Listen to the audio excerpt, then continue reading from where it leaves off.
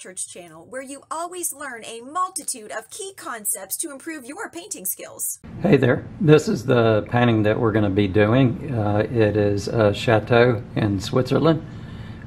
This is episode 1 of 4. Awesome. I'm ready. Okay. All right. Welcome again to the Arts Place of Stokes in Danbury, North Carolina. We're going to have another paint class today. I appreciate y'all being here. And today we're going to talk about one concept that is really important in being able to get us to go to a particular spot in our paintings. That's been just kind of an ongoing theme lately, is that I wanted to kind of get across the concept that whenever you're doing a painting, you're not just trying to get people to look at your painting, but you want them to be drawn into a particular location in the painting. When I'm looking at this photo reference, what do y'all think that might be the thing that would draw us into this painting? The mountains, the lighter mountains in the very beginning. Okay, so the snow-peaked mountains. Mm-hmm. Okay. Anybody else have anything else? Is that a castle? It is a castle. Yeah. That catches my eye. Yeah, that right there. You can't tell a lot that it's a castle from this angle, but I went and looked at just multiple pictures of this castle. It's called Chilon in France. And from other angles, you can most certainly see that it's kind of a traditional looking castle with the turrets and all of that sort of thing, you know. When I look at this photo reference, I am torn between those mountains and the castle. By and large, as we were talking about last week before last, if there's a man-made object, it trumps nature. It has a tendency to. But those mountains, there's such grandeur to those mountains that they are really holding their own. As a matter of fact, I was drawn to this picture because I'm like, holy cow, that is a beautiful place. It's just fairy tale looking, you know. So anyway, we will try to bring out some of this about the mountains, but we have to make a decision. You can't, in your painting, as you're trying to create that point of interest in your painting, you can't have that duplicity about it that this photograph has. So the photograph is leaving us with, I'm kind of looking at both things. We want to kind of look at one thing, and I'm going to focus on the castle today, and the reason is because today's concept that I'm trying to portray is something that is called warm and cool colors. And so anything on one side of the color wheel is going to be warm colors. Yellows and reds and oranges are considered to be the warm colors on the color wheel. Our purples, our blues, our greens, those are all considered to be cool colors. Now, when you're talking about warm and cool, it's not an either or. So you can't say all greens are cool. You know, because what it is it's cool compared to what? For instance, this kind of yellow-green color, that's that spring green that you see sometimes, like when the willow branches are just starting to push out new leaves, and they're that bright green. As a matter of fact, the value of them could be much lighter. So in other words, from light to dark, that color of green could be incredibly lighter, and it would really stand out as being almost electric.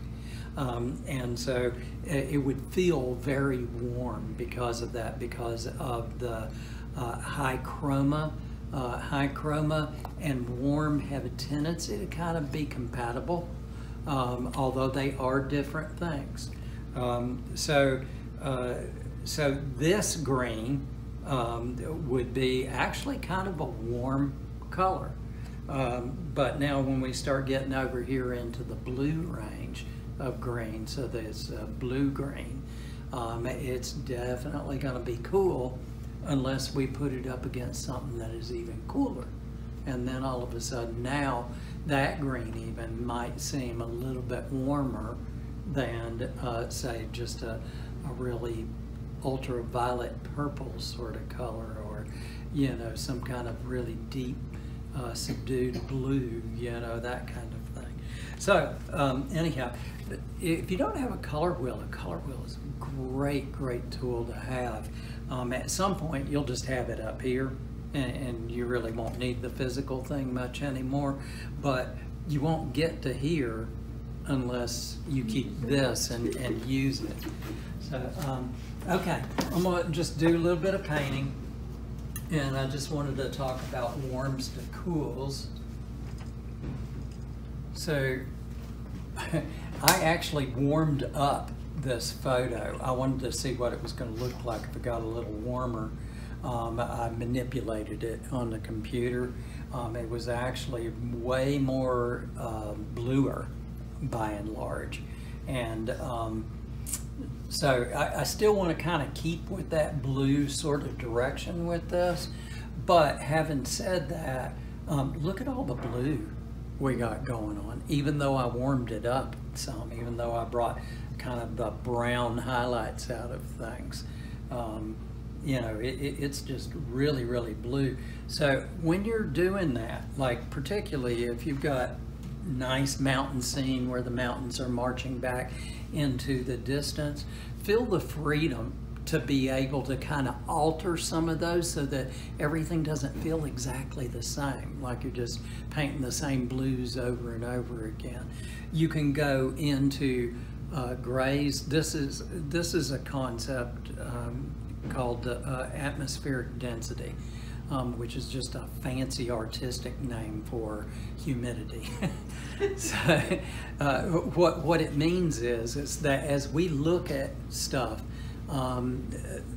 that we're seeing through the water that's in the air, and so if there's something that's way off in the distance, the actual light spectrum gets kind of sucked out of what we're seeing by all that water that it's having to go through.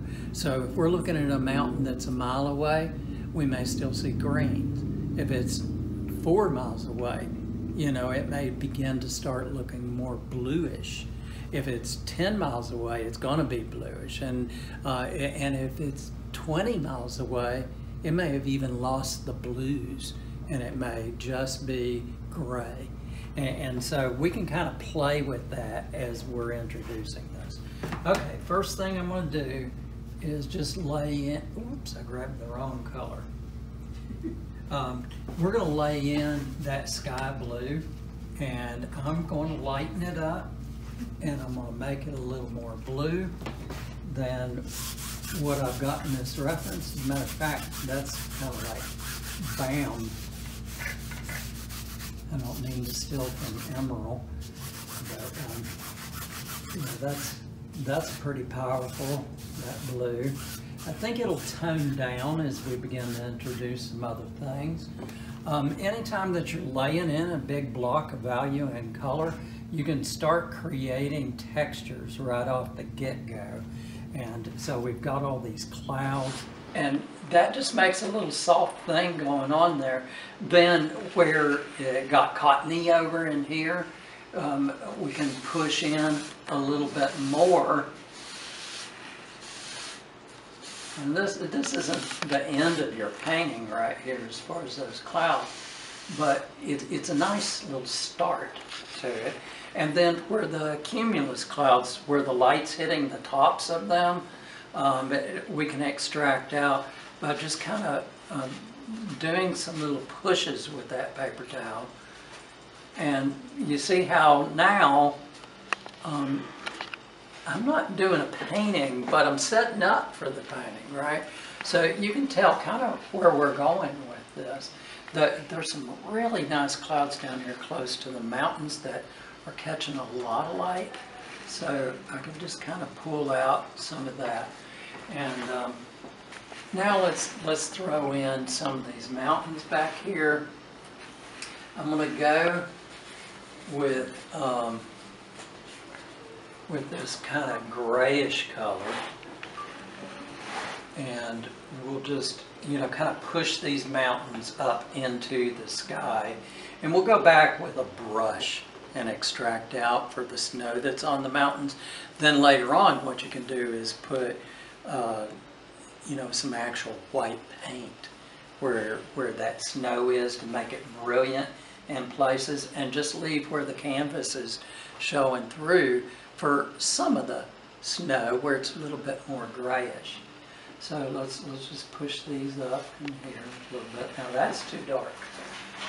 One thing you want to watch for is as you are applying your paint, just make sure that the value is correct right off the get-go. So where that is, it is not wanting to accept lighter paint over top of it. You know, it's easy to put dark over light, but it's really quite difficult to put light over dark. So dark over light goes on pretty easy. Now, we're not getting those dark darks in there, you'll notice. That's just the medium light, basically, because remember, we're going to go back in and create the really light lights, which means we also have to go back in and create these dark shadows in the mountains. Okay, so that's those peaks that are just kind of sticking way up there. And then we'll do some of this that is in the middle ground between that mountain and some of these mountains in the foreground. So let's go with a little bit more of a bluish color.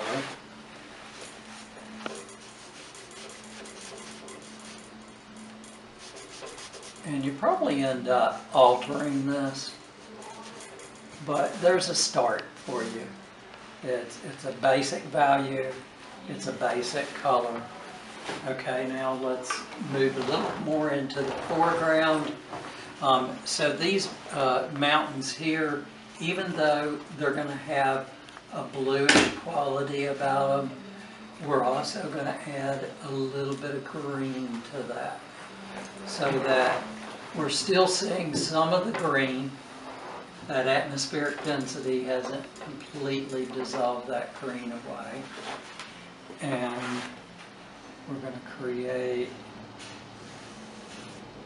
Oh, your iPhone's storage is full. Okay, well, you're getting it on the rest of it. That'll be okay. Okay. Thank you. That's nice that you noticed that.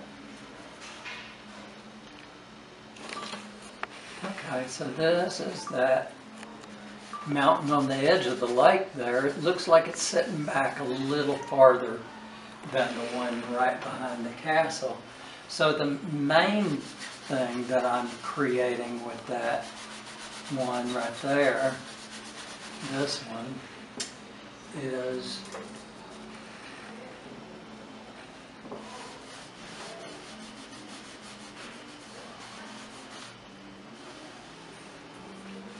same basic color,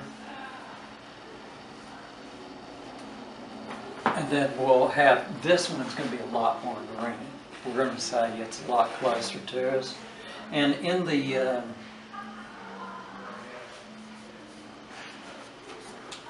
photo reference, and it, you know, as you look at other photographs of this area, you can see that, yeah, this indeed is much closer to us than that mountain back there. I really don't know what the distances are, but you know, I'm going to say in terms of several miles different between the one and the other. And this mountain looks like it's kind of pushed up at an angle. You know, scientists tell us that these mountains get pushed up by plates underneath. And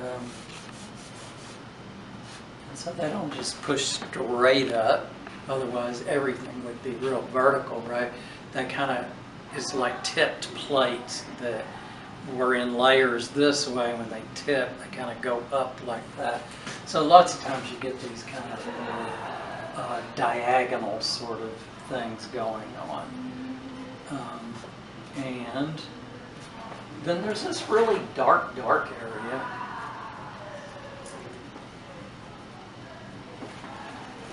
Trees and things back across the lake there. And just kind of lay that dark strip in. Have it come towards us a little bit. Where's the castle? Oh, there's my castle. So, yeah, the castle, if I had to create this landscape around the castle, it would probably drive me nuts because everything I did would be stunted flow. And so instead, what I'll do is I'll go back and I'll just extract out for it, and then we'll put it. It just makes it easier. It's not like one way is correct and the other way is completely wrong. It's just, you know, there's easier ways and harder ways of doing all kinds of things, right? So, let's just put some of these little distant trees and stuff kind of sticking up back there. Not all of them should be the same, not all of them are the same. And, you know, what you can play around with back there is, you know, there's like little light areas and stuff. Those little light areas are probably buildings, you know, with the sunlight catching on little buildings or a dock or a boat or something. You don't have to know what something is, but, you know, I say this often because I think it's a really good point. Kwang Ho talks about this, that something's unique and specific. You know there's something there, you're not quite sure what it is even, but it's got a basic shape to it. It's got a basic, like, lights or darks or color or whatever. And so, you know, if you just kind of throw that in kind of the way you're seeing it, others are going to notice that and say, oh, I'm not sure what that is, but there's something over there across the lake. So, okay.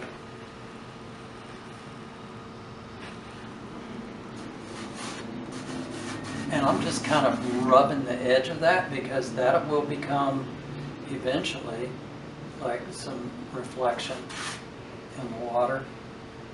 And then we've got these little shoals right here, and where the castle sits, it's kind of dark shadow right where it's sitting at. And some of this could stand to be darker. You always have where land and water meet, it gets much darker. And for a long time there I was trying to figure out, like, why does it get so much darker? Because it seems like it's all the same stuff. And so I started paying attention. Where water meets land, it erodes. And it has a tendency to erode up and under. And so it leaves like little gaps, you know, lots of times. Then also, that's the end of the land. So any plants have to stop right there. And so what do? They have a tendency to kind of grow out over the water, but they can't go any farther than that. And so they create shadows. So you get those darks. That's the bottom line to that. Okay, and then let's just throw in some water. And I'm going to make that a little bluer blue. We may end up altering it a little or a lot.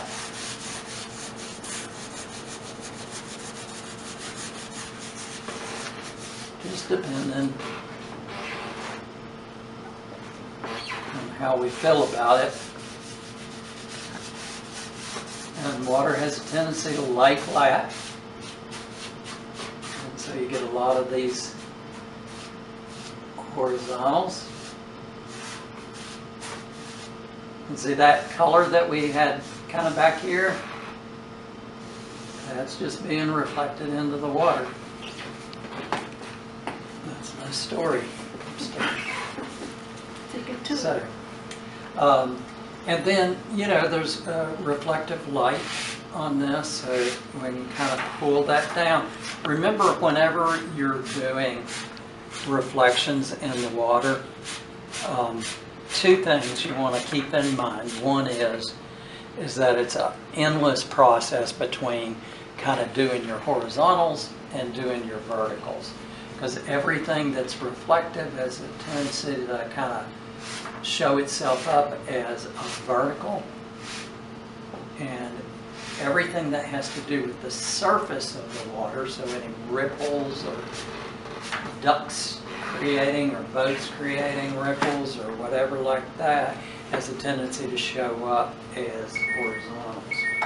So we end up doing, you know, these kind of more discerning with the brush than you did with the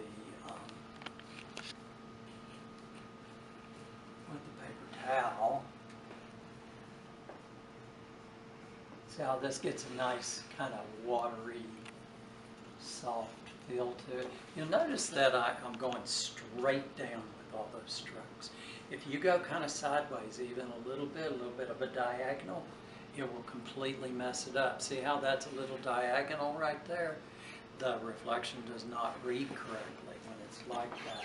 What I like to do is find my center, use both hands, and that, I won't go into that. Anyhow, both hands, and pull straight down towards my center. And as I'm going across, so the more I go across, the more I'm starting to lean, right? Just shuffle. Go. If you're sitting down, you're going to have to take a chair to this side. So, I'm a big proponent of standing up while you paint.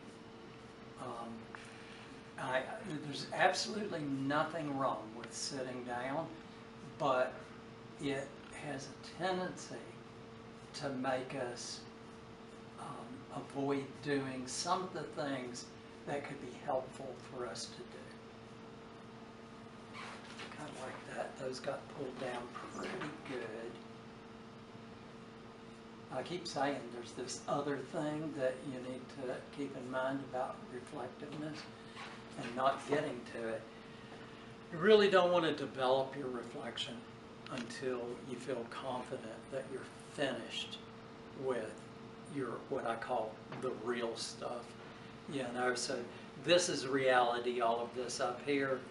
This is reflective down here. And so if you develop this really nice reflection and then you go to paint the castle in or whatever, you know, or develop this mountain, you're going to get to where where you like kind of what it did, but it doesn't go with the reflection, you know, and now you're in a conundrum because you're going to have to repaint something. Okay, let's kind of pull out for that castle, and we'll get around to what I was really supposed to talk about today. I am the world's worst at saying, okay, we're going to stick with one concept. And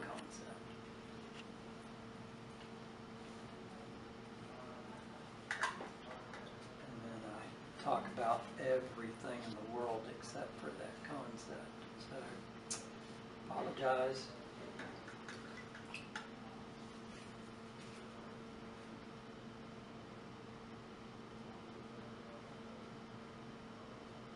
I'm slowing down just a little bit, see if I can't get that castle pretty much correct.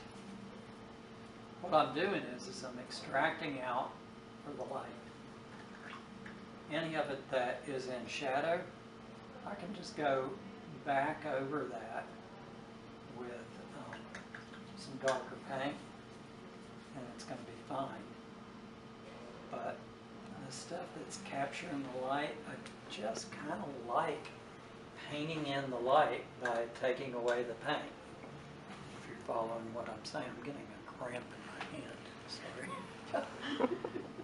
I've been working out, not working out like lifting weights or something. I've been working outside, building a deck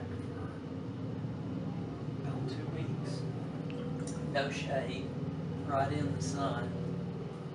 Now look, see, this is that turret right there. Now I don't want to extract out for the whole turret. My left brain says that turret is a cone-shaped thing, extract out for all of it. But I'm extracting for the light. I'm just trying to capture the light.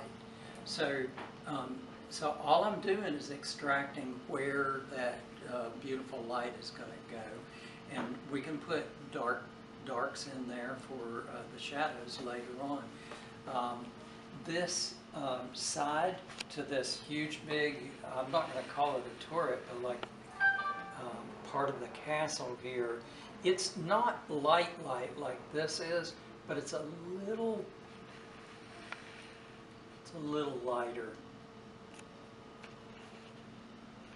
than some of the rest of that. And some of the angles on the roof are a little lighter also. So you can just extract out a little bit for stuff like that. Craig, So, would you extract? What confuses me is you're extracting the light out before you even have the shape of the castle. Yeah. Because in my right or left brain, I'd want to do the whole castle first Yeah, and then go back in. I understand. Yeah, and, you know, beginning painting, sometimes it's really challenging to just take on just that lit section. But I would suggest to you to do some exercises, sketching basically, where this is a fun thing to do. It's really fun. Just take some dark paint, cover the entire canvas with dark paint. I think maybe you've done this before. And then something as simple as an apple.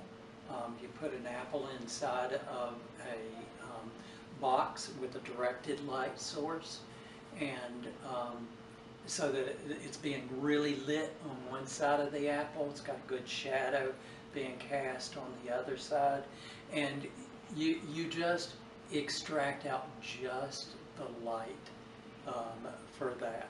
And yes, it is difficult. It is difficult, but the more you do it, the more that you get comfortable with that idea. And what it does is it really, really forces you to use what's referred to as the right side of your brain.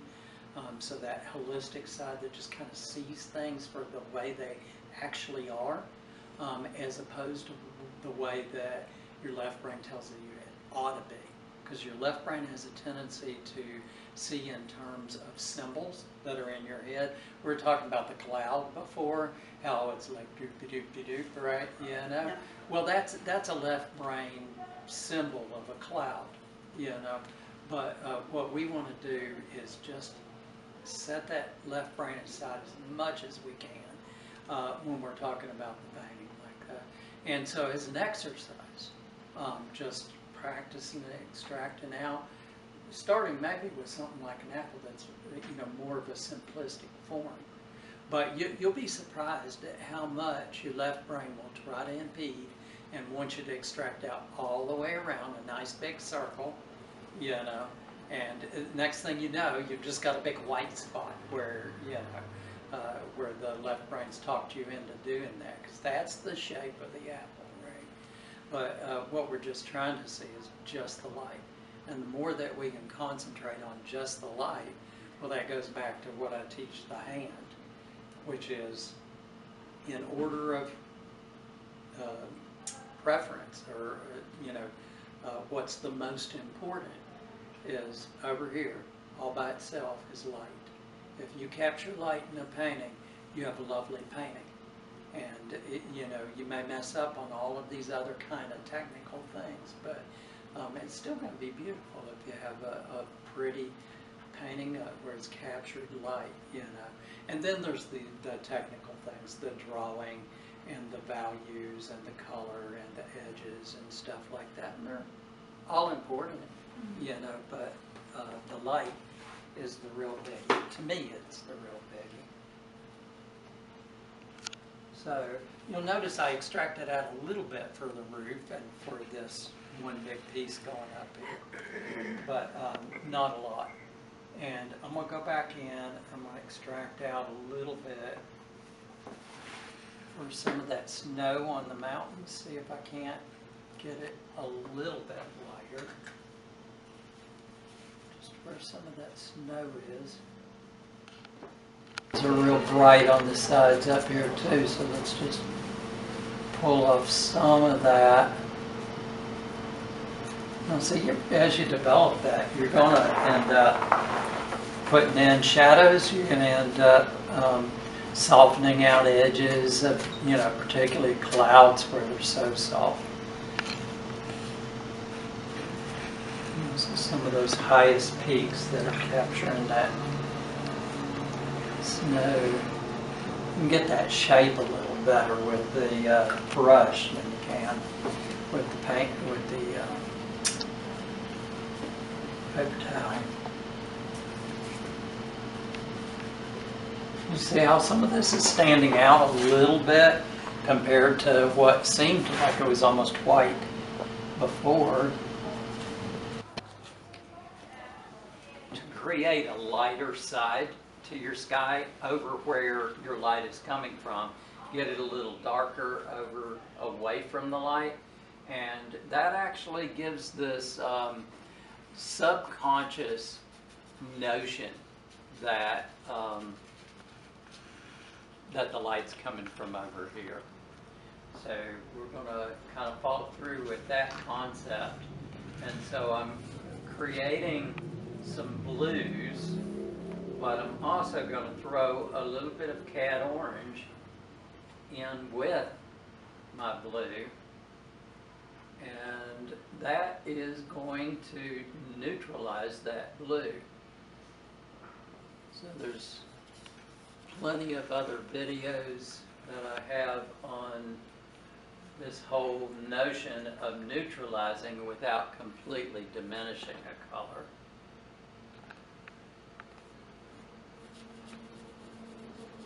I'm going to get it not stormy feeling, hopefully, but to where the sky just gets a little darker.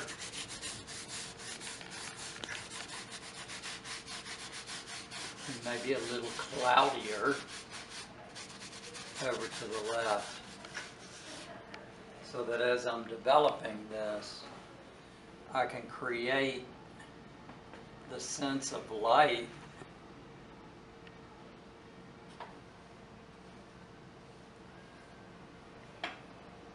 on objects. Because if you don't have dark to light in your painting, how are you possibly going to create a sense of actually bright light? And you'll notice these mountains, they are really, you know, just shining. It's beautiful the way they're shining. So what I'm doing is particularly in the area where those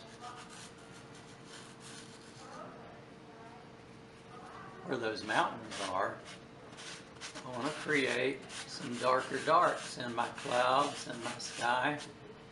And all of a sudden the mountains begin to stand out because of that contrast between the two. I'm going to get it a little grayer as I go up. And I'm going to get it a little darker too. Well, I talk about this often enough that if you are creating a color of paint, certain value of paint, certain color of paint, one of the things you want to think about is what paint are you using to do that, as far as how light to dark that paint is. Because if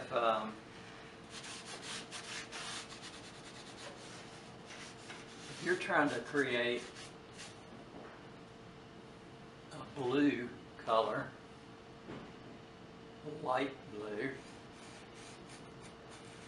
let's say something you have to mix, let's say a green, you want to create a nice spring green, and you start using, for that spring green, you start using a dark ultramarine blue color. How are you going to get a light spring green out of a dark blue? You may want to use a manganese blue or a Severs blue, something that is going to something that's going to give you that value right off the get-go. Then if you use a nice light lemon yellow to go along with that, that's going to help you to create that nice spring green color. I'm going to drop this down even a little bit more right in this area here. Look how dark I'm going with that. But the darker I get some of this, the more that those mountains begin to stand out. We'll start working our way over to the right here a little bit. You notice I keep using this paper towel to soften this out as you know, clouds are not big chunks of marshmallows in the sky. No, they just aren't. They're very soft. They're little water and ice crystals floating around in the air. And if we put on this thick, hard paint, hard edge,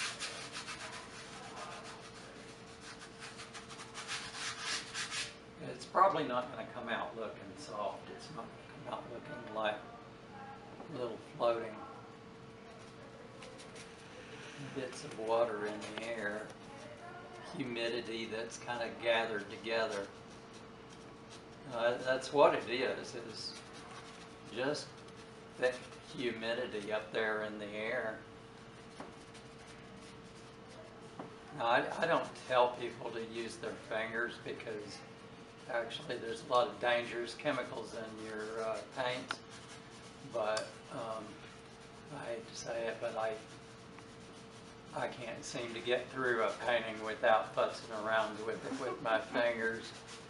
Because you know what, you can feel it with your fingers. You can feel exactly how wet or how dry that paint is getting. And there's a point, at some point, where the paint begins to sort of dry. And when it does, then you can move it, you can feel it as it's drying, like what it's doing. I'm not quite sure how to explain that, but it helps you to be able to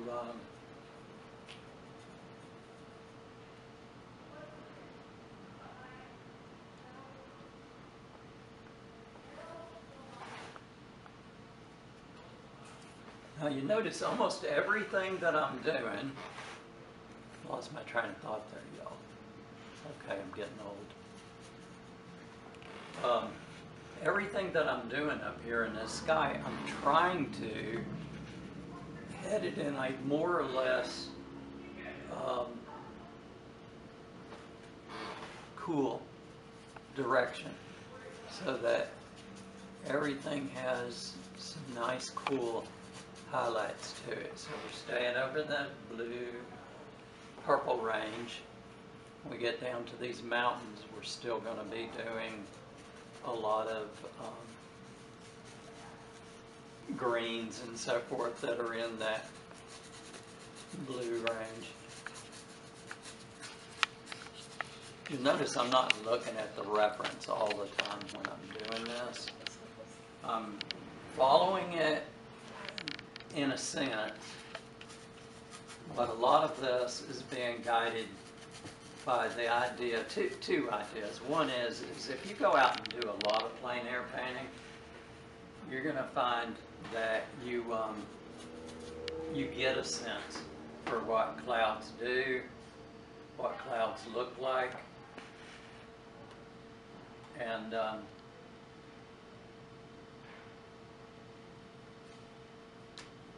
excuse me. And you'll get an idea of that clouds move. This is probably the most important lesson you can get on clouds, is that a cloud isn't a cloud. It changes and moves all the time. So, you know, if you're trying to just paint that cloud, by the time you do a little mixing, a little painting, and look up, oh, it's changed again. You know, so keep that in mind as you're painting a cloud, that it's more about the feel of the cloud and less about what you're actually seeing. It's the kind of things that it does, you know, and so you get to where you kind of know that. I remember I was at a workshop in Arizona with John Budison, and he was teaching about doing the clouds up against the mountains and so forth, and I was asking him questions and about it, kind of an old hippie sort of thing to say, you know. You got to be one with the cloud, feel the cloud, you know. And at the time, I was just kind of laughing in my mind, you know, that's kind of silly. But you know what? Since then, I've realized that what he was saying to me, although language is such a poor form of communication, you know, that it's absolutely true. You have to get the sense of what that does, kind of feel it. And once you do, things will start kind of working for you as far as clouds are concerned. Okay. Feel the cloud here. You'll also notice that in clouds that they change colors. I was on my way home the other day, and it was a bright blue sky, just brilliant blue sky, and it was the leftovers of some of the clouds from the storm the previous evening. And there was these little, just little bitty floating clouds, right? They were black as they could be, almost black. And I was like, I need to like get online and try to find out scientifically why would we see dark clouds, just little ones, because I just always assumed like the clouds undershadow their own selves, and so they create some of those darks. But it hit me as I saw that that's not always true. There's something, maybe there's something they picked up in the clouds, like salts or I don't know what, frogs. Y'all ever see any of that old stuff, like where it actually rained frogs in, you know, something Idaho, you know, back in 1868, you know? Okay. Another thing you want to make sure you don't do is create soldiers. The soldiers are where you're creating the same shapes over and over, and it is so easy to do. But try to change up those colors. You know, this is kind of pretty the way it's coming out with these almost kind of purplish little highlights on here. We'll do something to kind of create some duller stuff so that these colors stay kind of pretty looking. You'll have clouds that, if you really look at them, the clouds tend to be grays, but they are grays in a variety of colors. So you have reddish grays, sometimes you have greenish grays, particularly out at the ocean for some reason. greenish grays. And bluish grays, of course, are very, very common among clouds. But if you have a bunch of tattered clouds, you'll find that they are different colors next time you're out. Particularly like after a storm or something. Be paying attention to the colors of the grays in the clouds. And it's interesting how many different colors you're going to note if you start paying attention to that. I have noticed more like red, not reds, but like a little pinkish in the clouds, and they probably have already been there, but I didn't pay attention to them until I started taking this class, and now I'm dissecting everything. But yeah, pinkish red. I tell you what, taking an art class and really studying, really observing, all of a sudden, I almost every student that I've had that's been with me for a number of years has said, I didn't realize I was blind before. Now I'm seeing for the first time, you know. It's really cool. So true. So I'm creating some grayer grays and a little bit darker grays to go kind of on the shadow side of some of these clouds, kind of underneath some of this. I don't want to just do nothing but clouds this whole painting session. We'll move on in a minute to some of this other.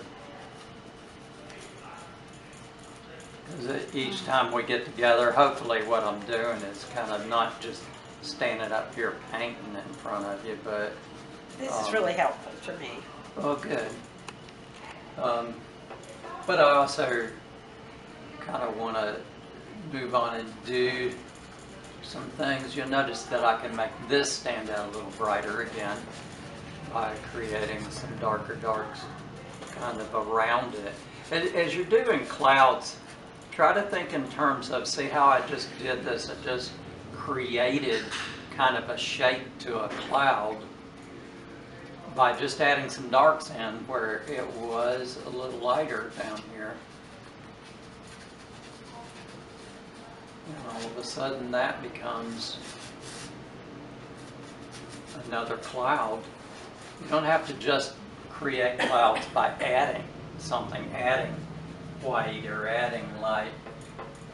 And you know, a lot of clouds are very white or white-ish. You know, so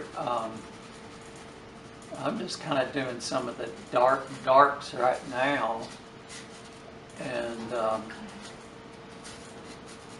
then we're going to add some of those highlights. Be frugal with your highlights, particularly in this case, because as we were talking about before, in this painting, we're trying to get this warm area to be our point of interest. And if we start making this incredible, we forget all about that, right? So we do want all aspects of our painting to be good, you know, well done.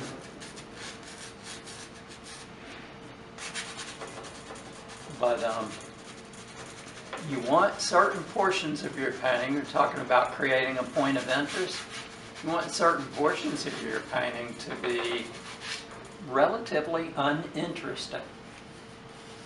And that's kind of, seems like a counterintuitive sort of thing, you know, because like, well, I don't want my painting to be uninteresting, but if there isn't something less interesting than something else, then no one knows where to look. You just kind of get overwhelmed and probably bug out from the painting. So, yeah, they'll just walk right on by it. You know, you have it in a gallery and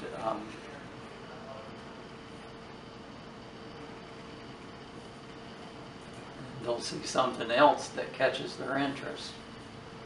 So I'm putting just a little bit of highlight on the clouds. I could make that much more impressive. But if I do, again, it's pulling my attention away from down here. So let's be careful.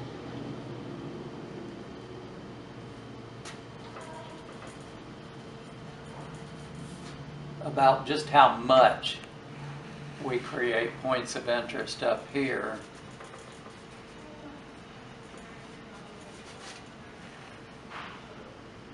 All of this, y'all, can be developed more and more and more.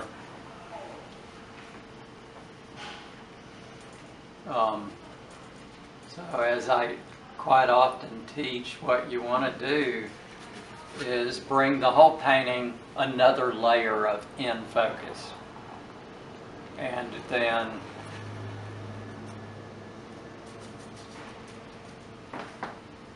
do the whole painting that way. And then bring it a little bit more in focus. You go back around, cycle back around to it again.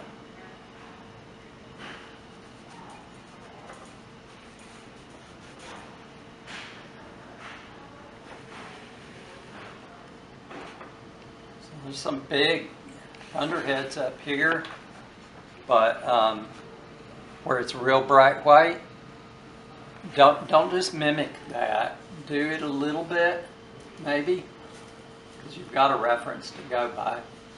So you don't need to paint it all out of your head. But having said that, don't make it too terribly impressive over here. You don't want to take the eye away from your main goal is to get them to here.